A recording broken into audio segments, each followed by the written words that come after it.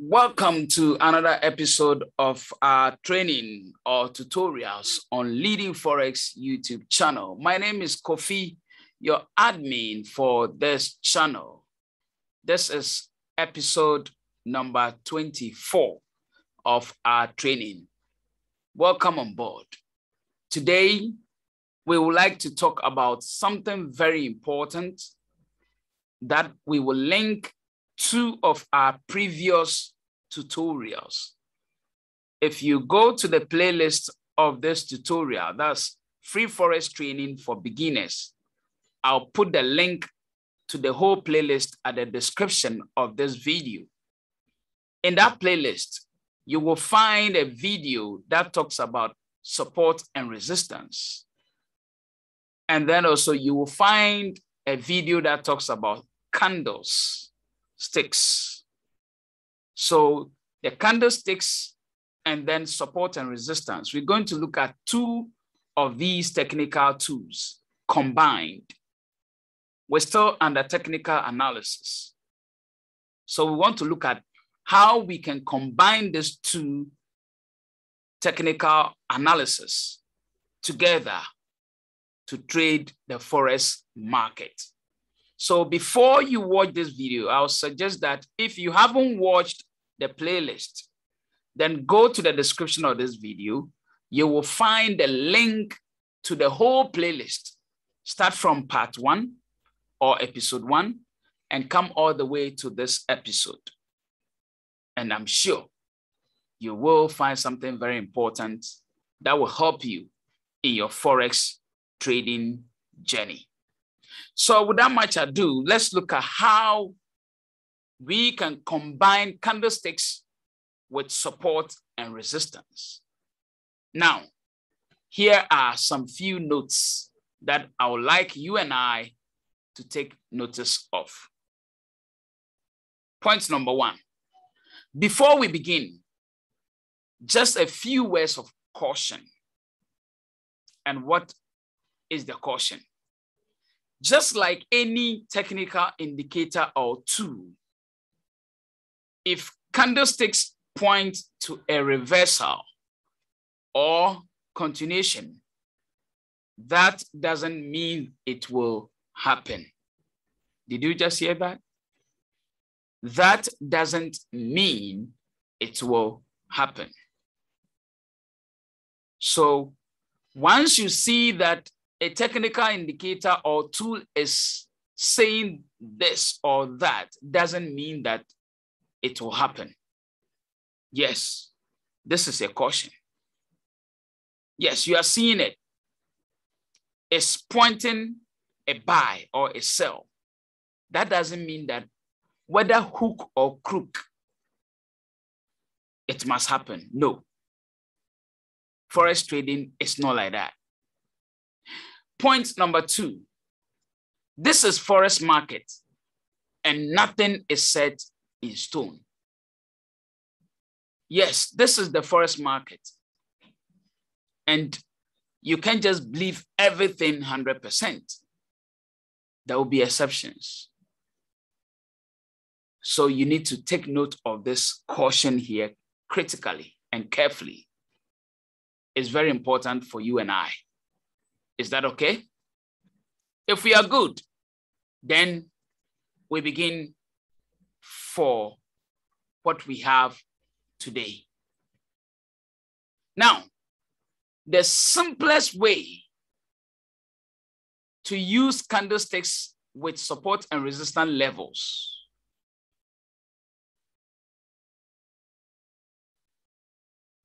2, because support and resistance levels determine areas where buyers and sellers have set up their defenses. Looking at how candlesticks react at the support and resistance level will help you greatly in predicting where price will go next. All I'm trying to say here is the simplest way to trade candlesticks is with support and resistance. That is what the first point is saying. The simplest way that you can trade candlesticks is with support and resistance. So it means that you need to trade candlesticks with support and resistance. The reason is because support and resistance levels determine areas where buyers and sellers have set up their defense.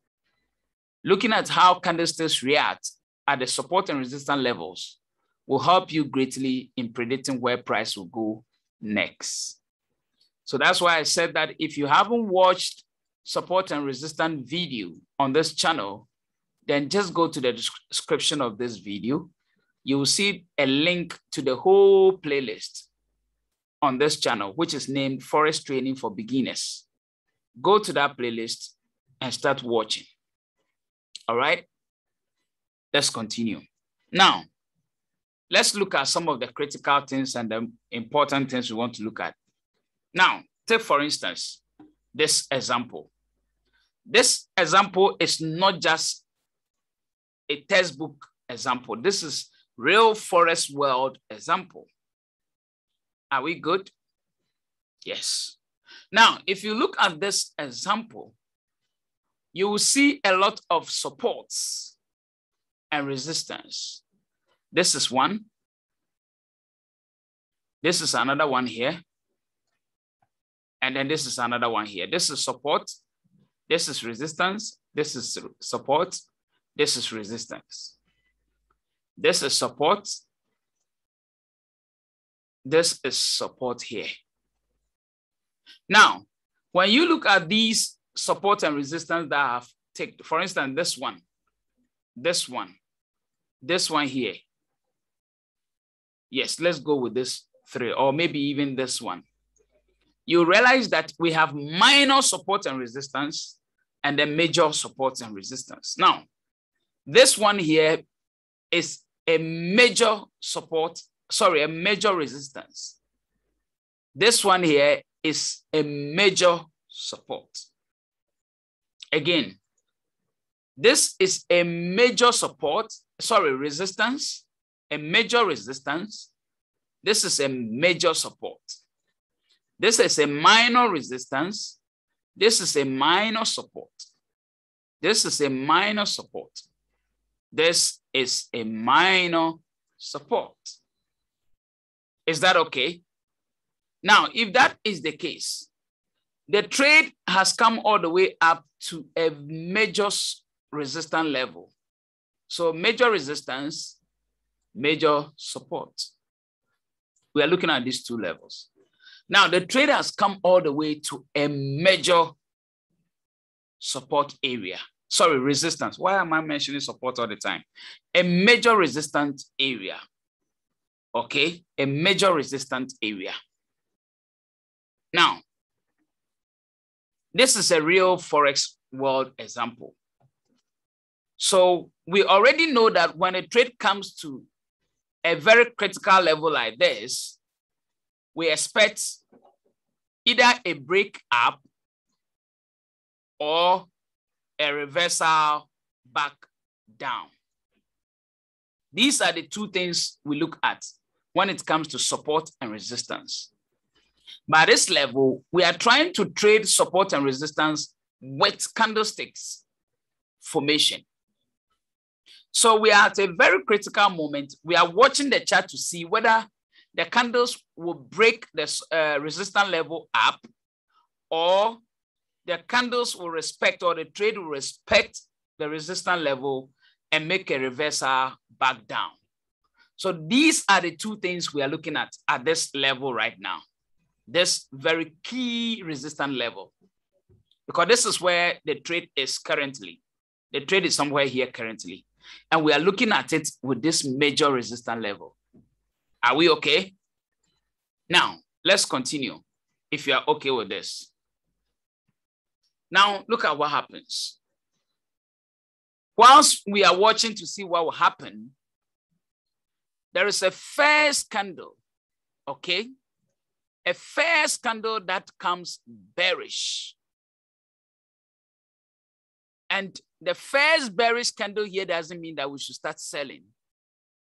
The rule is that if indeed this resistance level here is being respected, then the candles that will start being bearish must close below the previous bullish candle.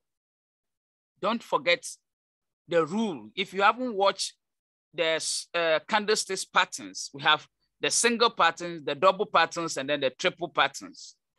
All is in the playlist that I just told you about.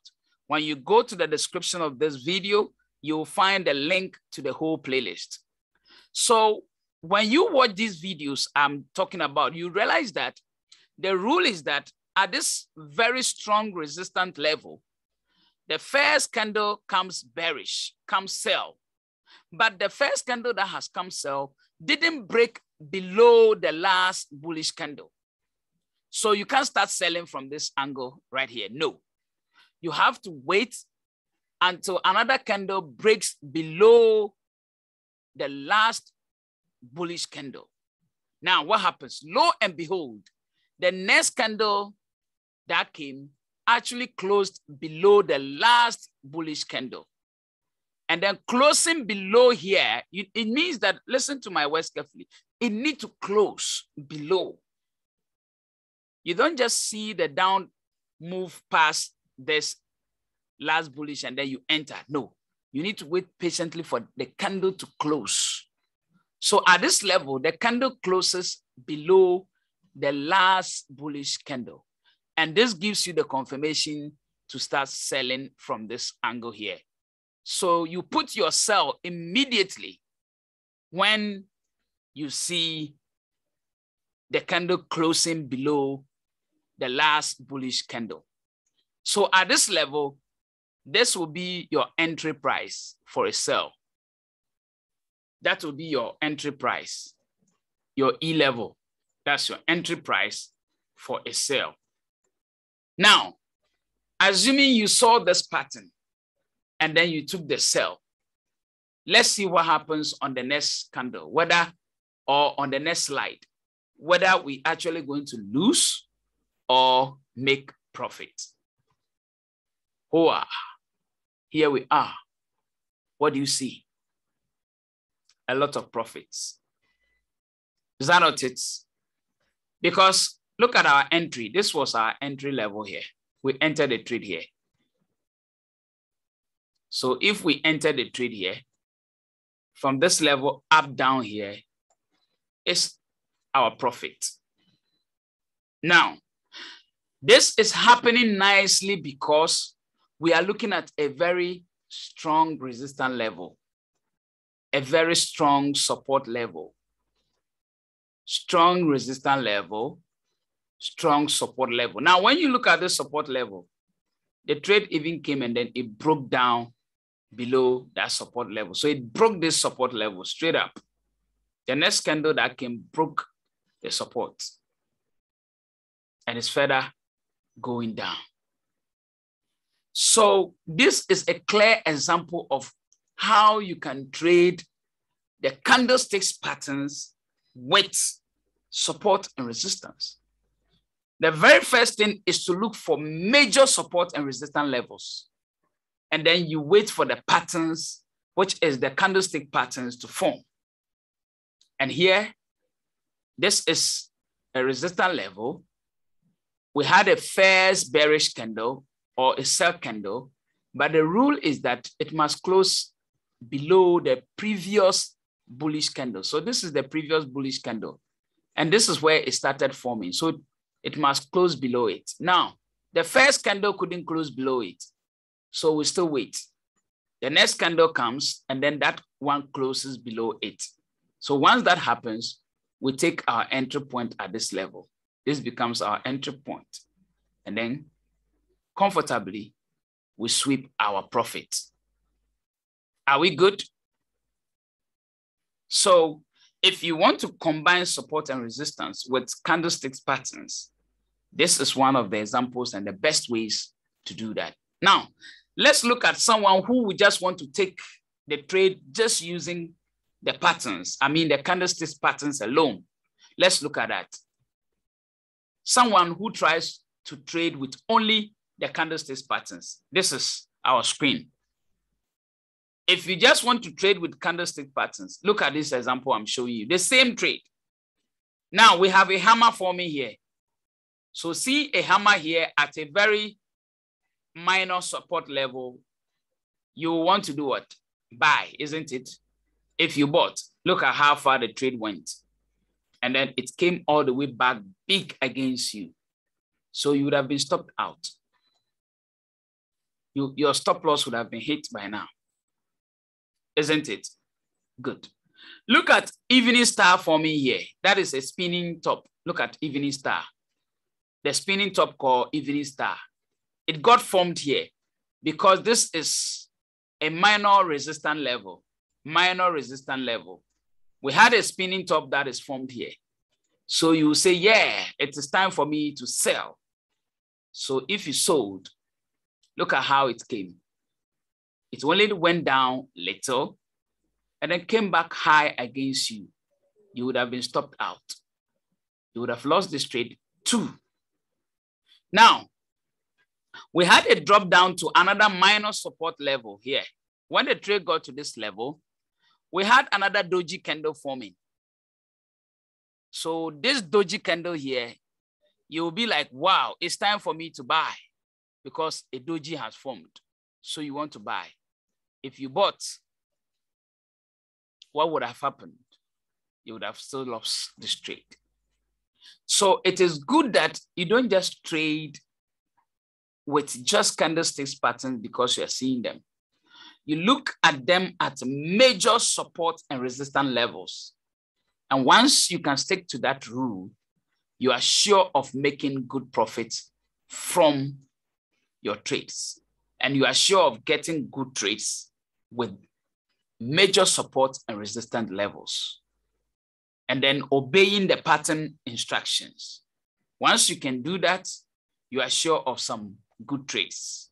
Now, let's take some rules here, some common mistakes that we all do as traders. Okay, not you alone. We all do them as traders. Now, the very first one I want you to take note of it is that we try to find meaning in every candlestick that appears on the chart. That is what we do. We try to find meaning. We try to read meaning into every candlestick that is seen on our screen or on our chart. And how do we do that? A lot of the time, markets are noisy. So listen to the instruction well. A lot of the time, the markets are noisy. Not every candlestick is useful when thinking about future price movements. So it is not every candlestick that is useful.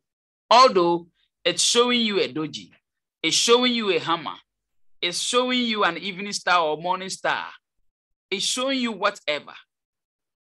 But that doesn't mean that quickly you should go into the market because you are seeing them. You need to see them at very critical points or levels. And then once you see them at those critical points and levels, then you can look out for the pattern to form. It's not just the candle, the doji forming or the hammer forming or the spinning top or the evening star or morning star forming. No. You need to look for the pattern. Once the pattern forms, then you are good to go. So that is what normally we do. You should take note and know that the market is always noisy, most of the times, very noisy. And the word noisy here means that there's a lot of movements. And these movements are not stable movements.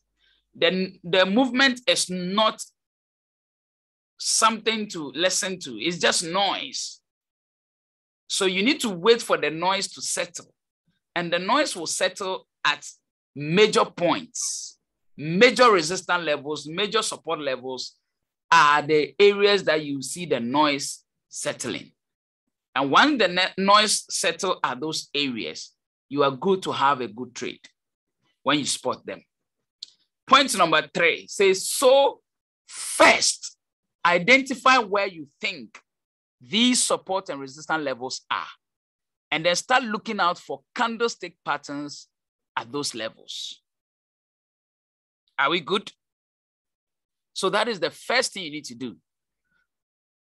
Just identify where you think are strong support or resistance levels. And then once you find out that level or you get those levels, then you begin to look out for candlestick patterns at those levels. And once you spot those candlestick patterns at those levels, you are sure of a good trade. Point number 2. Your imagination is too strong. We always have strong imagination. And what do I mean by strong imagination? If you have to zoom about 500%, normally those of us trading, we want to zoom the chart to become so bold and big for us to see well whether indeed it is happening the way, or we try to zoom and try to read meaning into the candle, whether the candle is properly formed or not. We try to adjust our thinking to line up to make it look like that is it. So if you have to zoom about 500% or an over, or squint at the Japanese candlestick chart because you think you see something, what I want to say is that there's probably nothing there, because you don't need to struggle to see it. You don't need to force yourself to see it. When it comes, it's so easy to spot. So stop worrying yourself by trying to read meaning or having strong imagination because you think that is it when it is not appearing well. The picture is not so clear, but you still want to make meaning out of it. Don't do that. If things will line up the right way, it shouldn't be difficult to spot it. It should be easy. The next thing I will talk about is focus on finding evidence of strong buying pressure when you expect to buy, and evidence of strong selling pressure when you expect to sell. Just like the example I showed you. There was a strong selling pressure and we saw it. And then we decided to go for it. So if you look at the example I showed you, very strong selling pressure. Look at it. Look at the selling pressure. Very strong one. So no one will tell you that this is indeed a trade you should go in for. So expect a strong selling or buying pressure. And then once you see that evidence, you are good to go. Are we okay? Let's look at another point. Your imagination should not be standard. And what do I mean by that? The Japanese candlestick patterns that are supposed to form after 3 candles based on textbook examples may actually end up forming over 5 candles. Now, what we are trying to say is that, let me go back to the example we just did to explain this.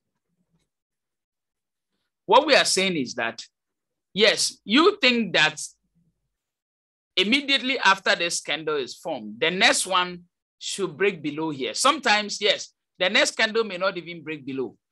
Sometimes it might not even be 2 candles. Maybe the very first candle will come and then to break below the previous bullish candle.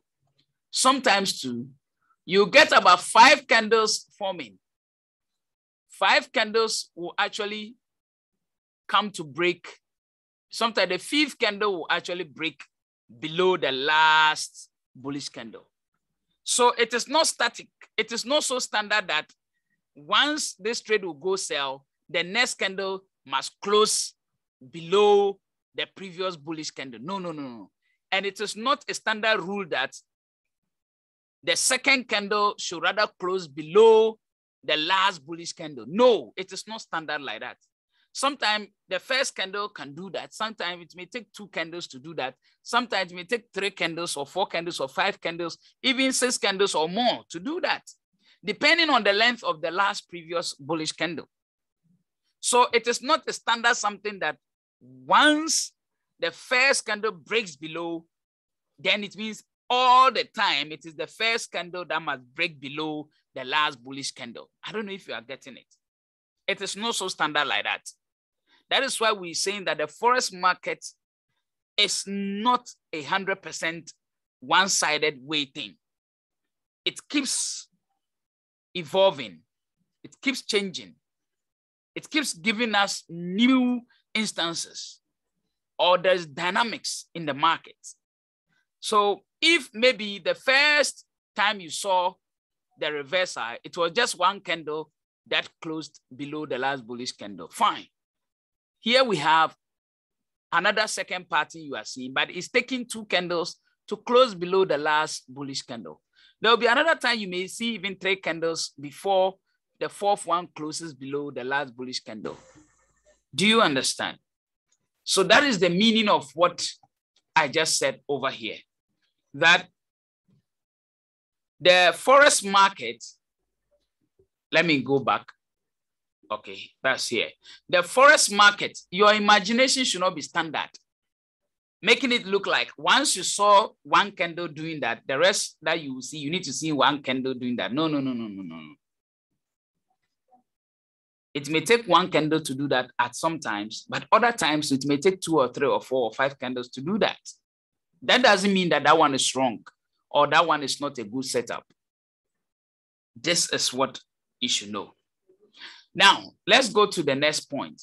Just because a 3 candlestick pattern takes 4 candles to form doesn't invalidate the pattern. So like I said, maybe the first candle, the first pattern you saw, it was just one candle that came below and broke below the last bullish candle. So when you see 2 or 3 candles doing the same thing, doesn't mean that that pattern is wrong or that pattern is not right. No. So the meaning is still the same. That is the last point. The meaning for 1 candle, 2 candles breaking below, or 3 candles or 4 candles is still the same. It's more important to understand the price action behind the candlestick pattern than the simple memorizing it in its standard form. I think I've made myself clear with this explanation. Now let's continue because we have a few more points to end this. These are all certain mistakes we traders do.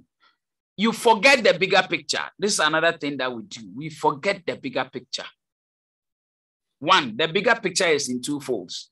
One of it is looking for this support and resistance at lower time frames or smaller time frames.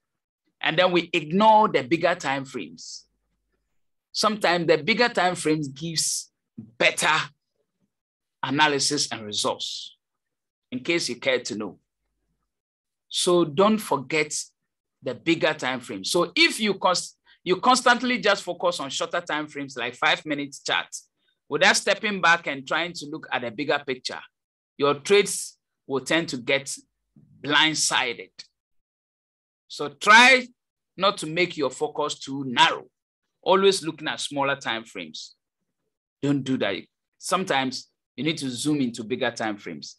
The second point is that don't try to look at smaller or minor support and resistance levels. Look for major support and resistance levels. Sometimes we consider on the minor ones and we forget to look at the bigger picture, which is the major support and resistance levels. So don't always focus on smaller time frames or minor support and resistance levels. Focus on major ones too. And the major ones will give you the best results. Now, the next point here says, you don't have to be patient and wait for confirmation. There are some candlestick patterns that are considered self-confirming, but many are not. Make sure you wait until the candlestick closes and is fully formed before acting on a pattern. So this is what I want to mean. You have to patiently wait for confirmation. Sorry, I put don't here, but this is invalid. You have to patiently wait for confirmation. That's what I want to mean. You have to wait. Wait, especially the last point here. Make sure to wait until the candlestick closes and is fully formed before acting on a pattern. So like I showed you, it took the second candle to close below the last bullish candle. So don't be in haste after it broke below, then quickly, for instance, after the trade broke below, it broke below here. Immediately you saw the price passing below this one, then quickly you jump in. No, you need to wait patiently. Sometimes it can break below here, whilst it hasn't closed, if you enter, you see the trade reversing back and closing above the previous bullish candle. When that happens, it means the pattern is invalid. It only came down, but it didn't close below down. It went back, it reversed back. So you have been in haste. Look at an example here. Look at this example here. This came bullish here, sorry, bearish here, but it didn't close below the last bullish candle. The second candle came, broke below the last bullish candle, but retraced back. You see that? Look at it. It came below, broke below the last bullish candle, which was somewhere here, but it didn't stay there. It went back and retraced. So this is the example I'm trying to mean here. So wait patiently for the trade to close. Once it closes and you see the pattern clear, then you can jump in. If you love what you have seen and this tutorial, please subscribe to this channel. I want to see this channel getting the 10K subscribers, the 50K, the 100K subscribers other channels are having. I'm not sure those channels are better than this one. It will take your effort to bring me to that level. So subscribe, hit the notification bell, because I am not just going to be doing tutorials. Once we are done with tutorials and you are now a trader, we have so many other things we will do. We will share a lot of things that will be amazing. So don't go away. Subscribe to this channel for more because there are lots coming. Okay. Now, we will be touching on some few tools for when it comes to technical analysis. I think I've covered almost 80–90%. We are yet to talk about some technical tools, and then we will be done with technical analysis. But those technical tools will come later. I'll be talking about the other analysis. We have sentiment analysis, and then we also have fundamental analysis. We'll be talking about those analysis soon. Subscribe to this channel once again. My name is Kofi, and thank you for being with me. More videos coming your way on this channel, and I'll see you in our next video.